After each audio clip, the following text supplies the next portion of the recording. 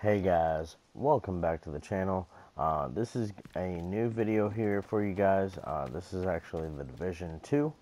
I have been playing this game for a while now. This is actually my main account here. I haven't created a new account. I thought about creating a new account just for you guys to show you like the progress of what you would be getting yourself into when joining the Division 2. Some people may or may not have it already,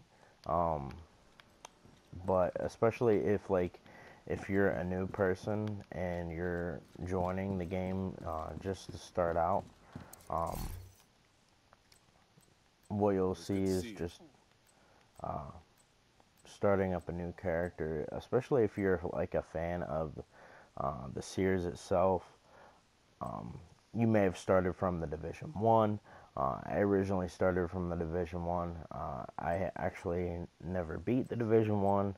I only reached like level 10 or 11 on the Division 1. Here on the Division 2, I am World Tier 5. You can actually see that on the map.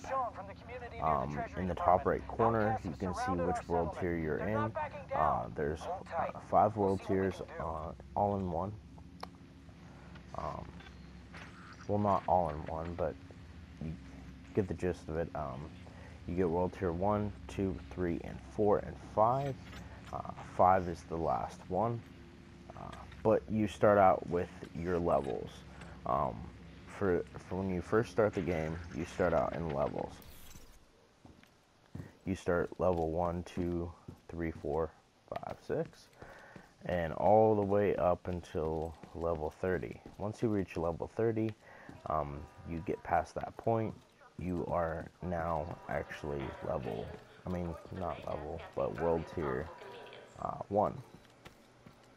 And when you're world tier 1, you get different missions and different stuff you can do. And then once you get later on in the game, you will get specializations that you can choose. You can either choose to be a demolist, a survivalist, a sharpshooter. Right now, I almost have survivalist almost full. Right now, I have the sharpshooter specialty on right now, which gives you the ability to turn around and different. It allows you to have a specialty weapon. Allows you to have the sniper rifle there, and then the demolition gives you a grenade launcher, and then the survivalist gives you a crossbow with the explosive arrows. But yeah, those are what you get. The sniper rifle is a 50 caliber sniper rifle. But that's what I have right now. And then right now for my loadout, for my main guns 1 and 2, I have a Vector SBR 45 ACP, and then I got a CTAR 21. I like these guns. They have high RPM, plus they also have good stability. I also have the exotic Chatterbox as well. That's also a good gun. So you can gradually get different ones here and there. Like you can also choose to, like, I also like the AR as well. It's also a good gun. Good stability on it. I like to have good stability, that way you can keep locked on to the target when you shoot. And then I did have a lot of mods to each of my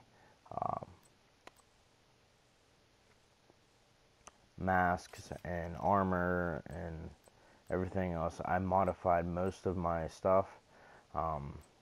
Like if you look on the bottom right of each of the yellow rectangles where my items are, all these items have like a little X with like a a wrench and a screwdriver and all that stuff uh, in the shape of an X. Those mean that you have modified those items. Those items, they were, like, if you see plus 15, they just did a patch update, and it was for gear score 515 that it was, but they nerfed it, because before I logged into the game, I was at gear score 508, and then after the recent patch update, they turned around and nerfed so now I'm gear score 499. So after all the patch updates and everything, it really nerfed a lot of stuff. I didn't realize that they were going to do that, but all my items are still the same. My armor, 242,111. My health is 140,136.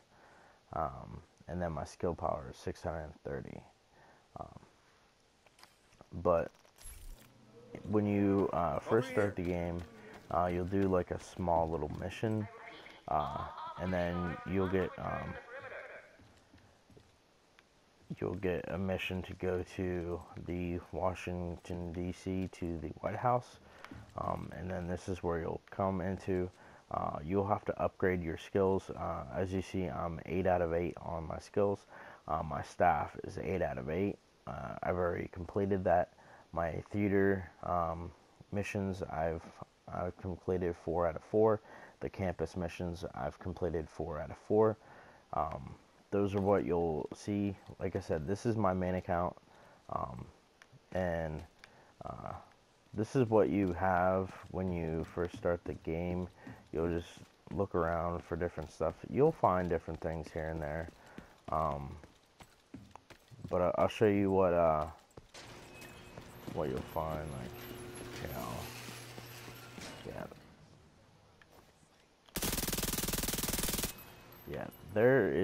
That's the which one is that? Gun? Camera. I think that's the yeah, that's the vector. Yeah, that's the vector. And then this is the CTAR. Really stable. Like, if you look, I'm pointing right at the police shield right there. It's pretty stable. And then if you hold down on the triangle button, or if you're on the Y, you'll get the 50 caliber sniper rifle. Right now I'm on PlayStation, so you hold down on the triangle. Also, if you double tap on the triangle, you'll get your sidearm piece, which is just a regular rifle. I mean, not a rifle, but a pistol. I didn't show you the pistol that I have. But yeah, I have you can get different guns here and there. That's just what I have right now, is the M1911. But that's what you're looking at, guys. I will make another video starting out a new character for you guys. That way you can actually see like a walkthrough. But I'll do like different little missions here and there with my main account for you guys. But that right there, guys, is a quick little overview of the Division 2. If you want to see more Division 2 videos, feel free to leave a comment, leave a like. Don't forget to stay tuned for more videos. I'm still going to be doing Madden 19 content, so stay tuned for that as well. Thank you all for watching, and be sure to like, comment, and subscribe. Thanks again, guys. Peace.